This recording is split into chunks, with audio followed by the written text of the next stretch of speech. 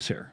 One, he interprets, of course, Clement much like he interprets Paul and the other New Testament authors by assuming, in my estimation, he's assuming that if somebody uses the word elect or the number of the elect or something of that nature, that they must be talking Calvinistically. Now, did I ever say that Clement was a Calvinist? I've never said it. I've never suggested it. Anyone who listened to what I said, whether I'm talking about Clement, whether I'm talking about the Epistle Diognetus, what have I always said? What do I say about all church writings? You have to let the fathers be the fathers.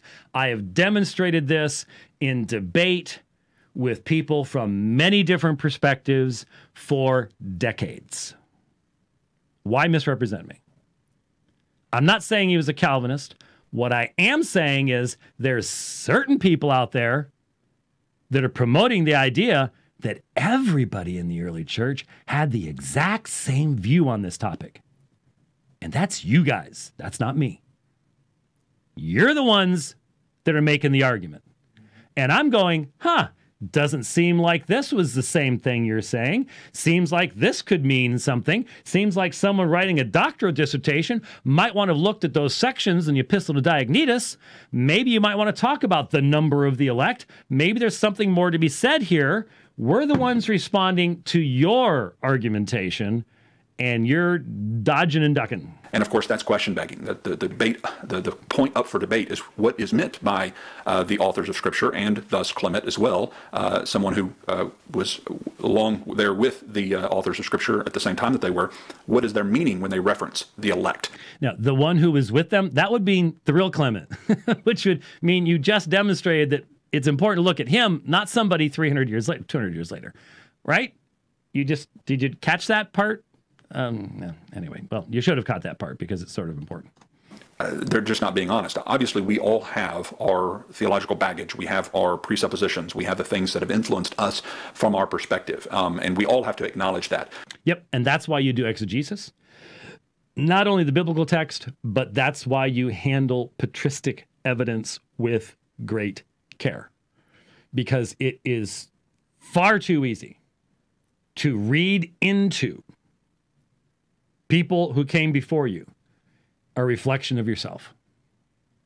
And you know why I am loath to do that? Because I've had to debate all sorts of people who were doing that. One of the things that was echoing in my mind, I remember right now, I'm seeing the room. Well, before it went dark, thanks to a certain Alan, but I'm seeing the room in Seattle. And I'm debating a man who's much more intelligent than I am. John Dominic Crossan, one of the most brilliant men I've ever met. IQ off the charts. Really is. And I'm debating him. And I'm sitting here, I'm looking at, I can see my notes. I think I had them on a computer.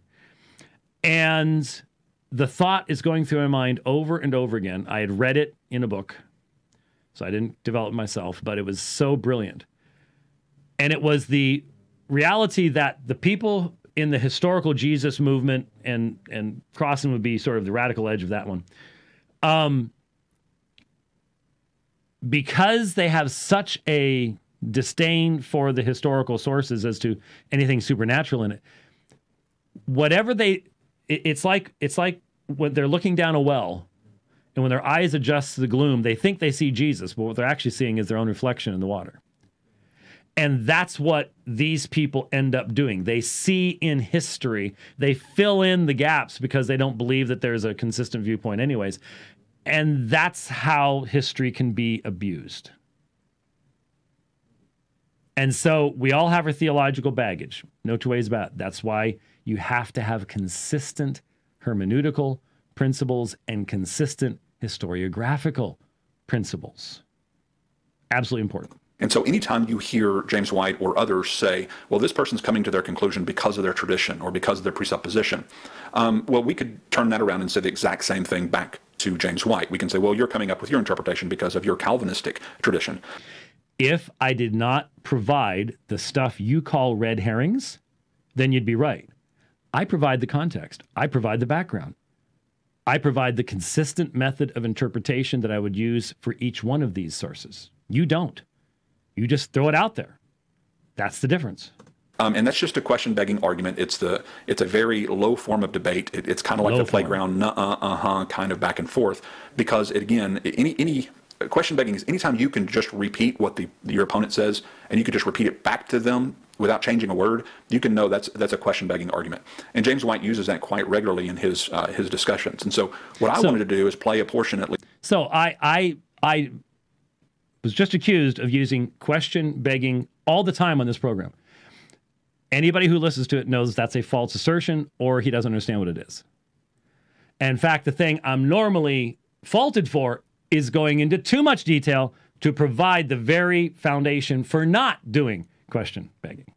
So this is the pot calling the kettle black in a major, major, major way. What is most likely the appropriate interpretation of Clement in the context of Clement's writings? And so let's go through some of that. Yes, that's the right way to do it. I just point out there aren't any writings to do that with. There's just one. Don't you remember the debate? I asked you. So you said that he had many writings. What many writings are you referring to? You didn't know. I don't know that you know now. It's frustrating, Leighton, because you're still going, I'm the one making the errors. And then you can say stuff like that? It's not the way it was understood throughout Old Testament times. Even though Paul interpreted it that way. Okay, so now this is fascinating because he's actually going to accuse me of promoting apostolic eisegesis. Because what I have said is, isn't it tremendous when we get to have apostolic exegesis of Old Testament texts? So phone call earlier in the program, Romans chapter 4, quotation from Psalm 32, you get apostolic interpretation. You get apostolic interpretation of Genesis 15:6. We can look at it. When was that in the timeline of Abraham's life? How is this relevant to the doctrine of justification? Remember the phone call? It's coming up on, an hour ago now. So when we have apostolic interpretation of Old Testament texts, that is an inspired interpretation. And that is a vital element of New Testament studies. I have never suggested that the apostles are eisegeting. In fact, I have defended the apostles against the allegation of eisegesis, especially in regards to what? This is again where when you're a one-string banjo, that one string is going to wear out. But I have defended apostolic exegesis of Old Testament text against Jewish objections in regards to the messianic prophecies of Jesus. Michael Brown and I did an hour and 20-minute long program going through Isaiah 53. But there are so many other texts where they're directly quoted in the New Testament and you have an apostolic interpretation. That's an inspired interpretation. Now, sometimes that really throws us curves because then we have to wrestle with what is said. But the point is, the New Testament provides that light. That's going to be turned here into the idea that what I'm saying is we should eisegete the Old Testament. He says, he's playing my opening statements from the debate. And so I'm pointing out that no one has interpreted election in this way that Augustine does, not in Old Testament times. And then, of course, he's making the comment, well, Paul quoted from Old Testament. Now, remember, in his debate with Steve Tassi, as well as in his debate with me, both times he says, well, these guys over there, non-Calvinists, they want to run to the Old Testament. They want to run to the Old Testament quotes to see what they said there. So what I was saying is that what they're doing is they will go to Old Testament passages to come up with an interpretation that disagrees with Paul's interpretation. They actually want to disagree with the apostle. You want to disagree with the apostle? Or are you saying your interpretation is better than the apostle? No, what I'm saying is when we have an Old Testament text that's interpreted by an apostle, I think it's good to go with the apostle. Yeah, that's, and I don't remember, I have actually honestly never listened to the Steve Tassi thing. Sometimes I think it was just a bad dream. Got some bad beef that night and instead of looking at, quote unquote, the apostolic interpretation. So what James White is saying there, he did this with John Cramen in the debate on Unbelievable as well. Who? What? Oh, okay. All right. Okay.